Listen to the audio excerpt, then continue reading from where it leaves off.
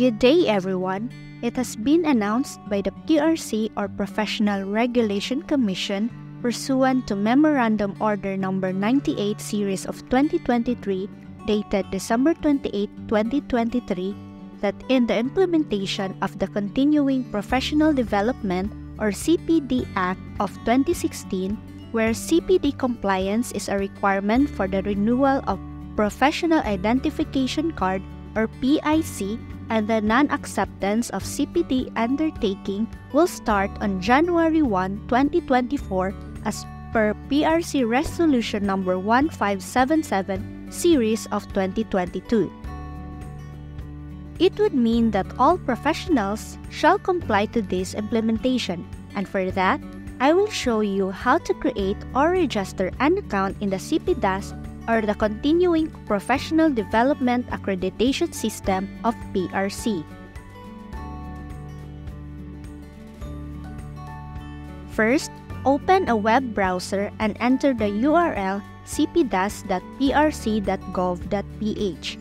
You will be directed to the prc-cpd website.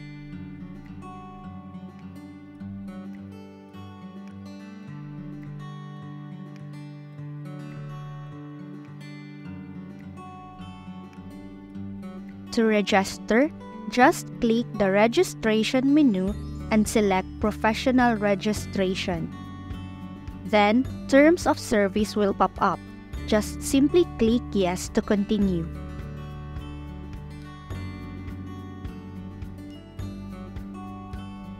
You will be asked to input your personal information with a note that input should match the details in your professional ID card or the PIC. Complete all the required information, then click Next.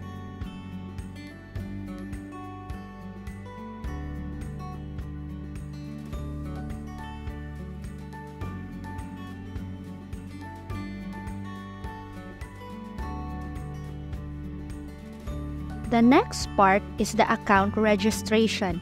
Input your active email address and your desired password. Password must be more than 6 characters. If you're done, then click Next. Then, for confirmation, check all the details before submitting the application. Make sure that all personal information and the license details are correct. Then, click Submit Application, then click Proceed. It will confirm that you have successfully submitted your application to register an account. You can now log in using the account details you have just registered. It will then show you the dashboard of the system showing the list of programs you have attended and the total CPD units you've earned.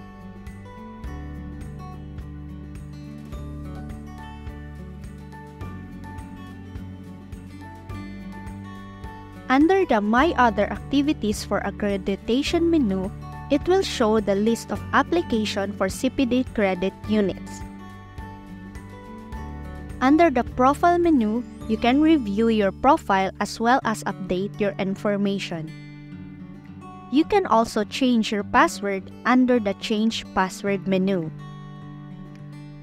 So, if you want to apply for CPD credit units on the trainings, seminars, or webinars attended, just click the plus icon on the Application for CPD Credit Units button. A CPDAS advisory will appear. Just read the important advisory. To continue, just click the close icon. You can then now apply your certificates that are not yet accredited by CPD-PRC. You can also check in the list of accredited CPD programs by clicking the link provided. Also, it will show you the list of various general requirements.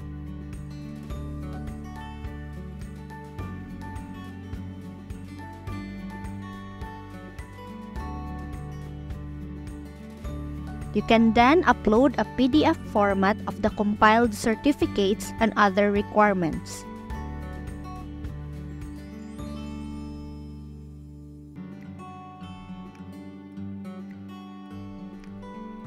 They also provide convenient ways to pay. Just simply select a payment channel. Once you have compiled and complied all the requirements, you can then submit your application. You can also check the link of the list of accredited CPD program from accredited CPD providers. You can check the different trainings, seminars, or webinars you have attended to check the CPD units or number of hours it will credit.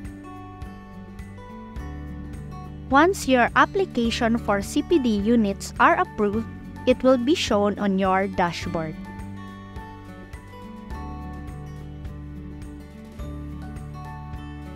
You can then apply for renewal if you have completed a number of units required.